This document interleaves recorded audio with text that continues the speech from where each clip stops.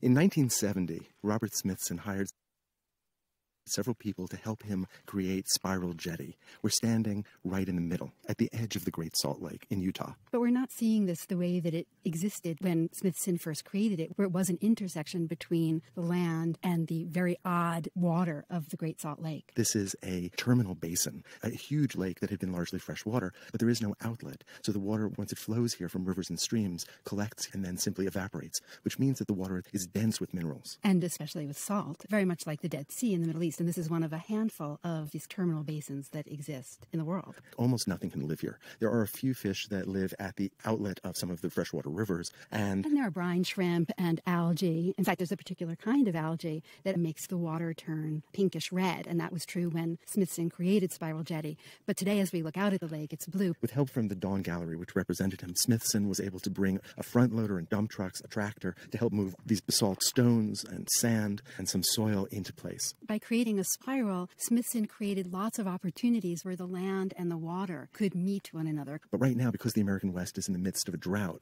the water has receded and is at a great distance from this earthwork. So instead of the water filling the spaces in between the spiral, we have sand. So this was very much meant to be a work of art that changed based on natural principles. Smithson was interested in the idea of entropy, the idea of the way things break down. And his intervention in this natural landscape, it's an expression of the way in which artists have thought about the landscape for many years. We could go back to artists like Caspar David Friedrich, who thought about the overwhelming size and power of nature and the smallness of man. And that's certainly one of the themes here for me as we stand here. But we could also think about the importance of the vastness of the American landscape in 19th century American painting, or even its importance to the abstract expressionists in the 1950s. We can go even further back and look at the artwork of indigenous peoples in the Americas long before the Europeans arrived. The geoglyphs that are known as the Nazca lines in Peru in South America, or the earthworks that come out of the Fort Ancient culture in North America. And in fact, this very shape of Spiral Jetty is a form that has shown up in petroglyphs throughout the American West.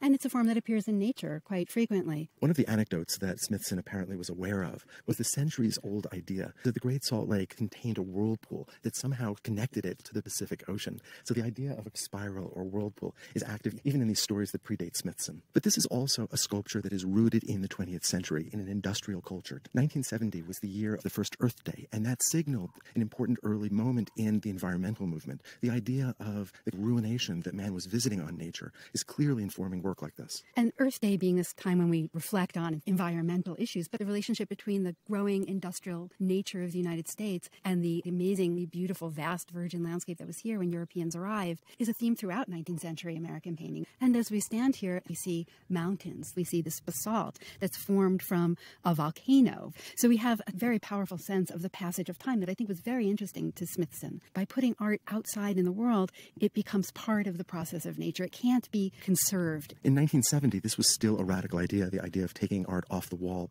bringing it outside of the confines of a home or a museum. And thereby outside of the commercial of a work that could be bought and sold. Smithson was interested in creating a porous relationship between that more controlled gallery experience and the experience of art in the world. So can a work like this also exist in Manhattan? Can it also exist in a gallery? Well, we did drive 2 hours from Salt Lake City. So one does have to make an intentional pilgrimage to see this. We're really in the middle of a vast, empty space in the American West. And yet this artwork was not conceived of as existing only here. There's a video, there are aerial photographs. And so like many works of art in the 1960s and 70s that were ephemeral, they exist through their documentation, although this still exists here also. And I have to say, I wouldn't feel as if I had experienced this work of art fully had I not come out here. Standing here looking at Spiral Jetty and being really aware of how different it is than when Smithson created it in 1970 really makes me think about museums as places where we entrust works of art. We lock them away from time. We conserve them and create special conditions to stop time from hurting them.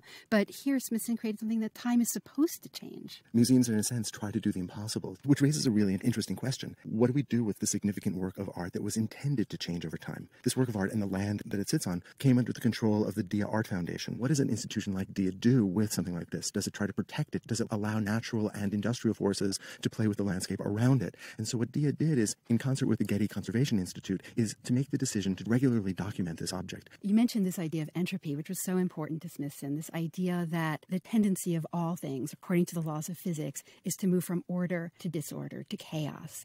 And I think we have that sense of things coming apart here. So Smithson is imposing geometric order into this natural landscape, into this vast space that is in the process over millions of years of disassembling. But here, more specifically, we can see the way his intervention is slowly coming apart. And I think that sense that over millions of years this will come apart makes us aware of the brevity of our own lifespans in the grandeur of time.